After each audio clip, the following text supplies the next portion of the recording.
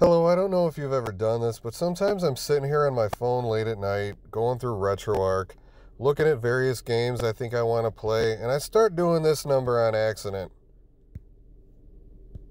You see what I'm doing? I'm clicking remove on these. And that sucks because you can go back and you can scan the individual file names, but you're way better off actually scanning the folder instead of the file names. The solution for this problem is to just go back and scan the actual folder and you get all your games back that you just deleted. Here, I'll show you. But there's a way to prevent yourself from doing this, and that's why I wanted to make this video. Let me show you really quick.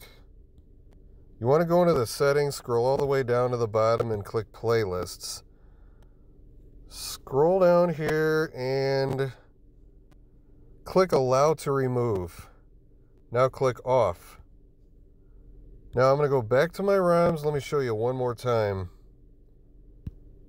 That's it. No remove. So I can't sit there and accidentally click remove when my dumb ass is falling asleep going through my game list. Anyway, that's all I got to say in this video.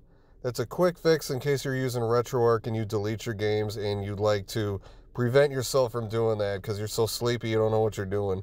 Anyway, thanks for watching my video, and I'll see you in the next one.